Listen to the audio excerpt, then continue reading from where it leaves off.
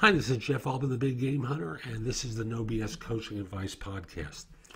I'd like to spend some time regularly talking with you about some element of life, the universe, and everything.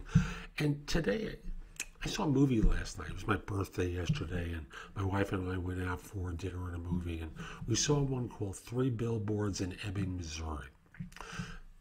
Woody Harrelson, strong supporting part, Frances McDormand, clearly the lead. A story about a woman who puts up three billboards to instigate the town police to act on the murder of her daughter.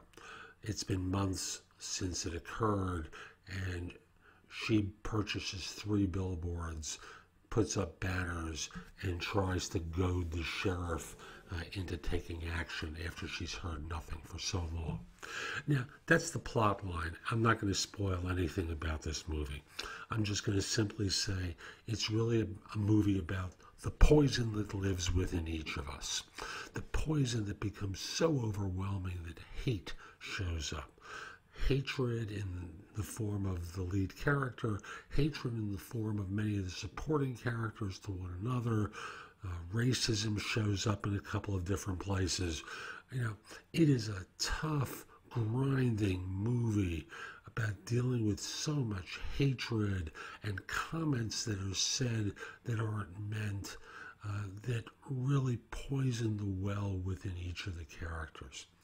And I think that's maybe true of you. I know at times it's true of me, that there are voices within me that have been planted years before that come out in very painful ways for so many others.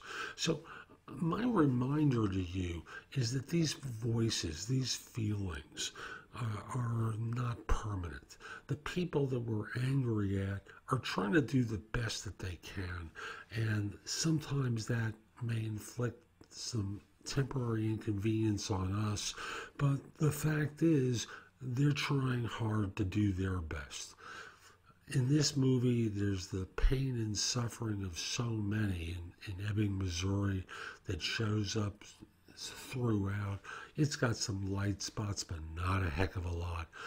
I'll just simply say a mother who has been pained by the death of her daughter, taking action, and sometimes too many actions. And the police, well, again, let me not go through the plot line. I'll just simply say, be aware of the poisons within you and try and neutralize them.